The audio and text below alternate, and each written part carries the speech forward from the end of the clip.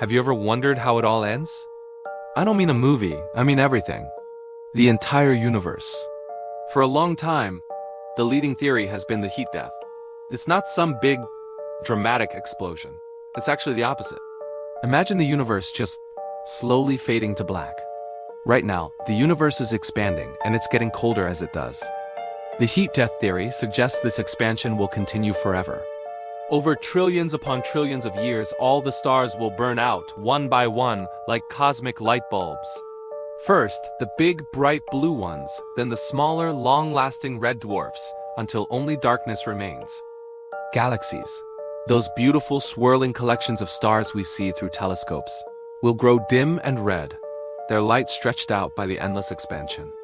Eventually, even the galaxies themselves will be torn apart, their dead stars drifting alone in an unimaginably vast, cold, and empty void. The energy that makes everything happen, from stars shining to life itself, will spread out so thinly that it becomes useless. The universe will reach a state of maximum entropy, a perfect, uniform, and freezing equilibrium. Nothing will happen. No light, no heat, no movement, just a silent, eternal darkness.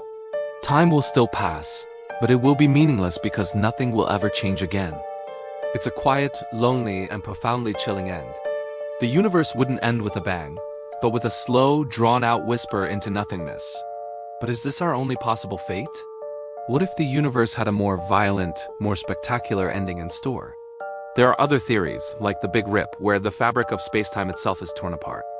Which cosmic finale do you find more fascinating? The slow fade to black, or a universe ripped to shreds? Let me know your thoughts in the comments below. And if you enjoy pondering the biggest questions in the cosmos, make sure you like this video and subscribe for more. Thanks for watching.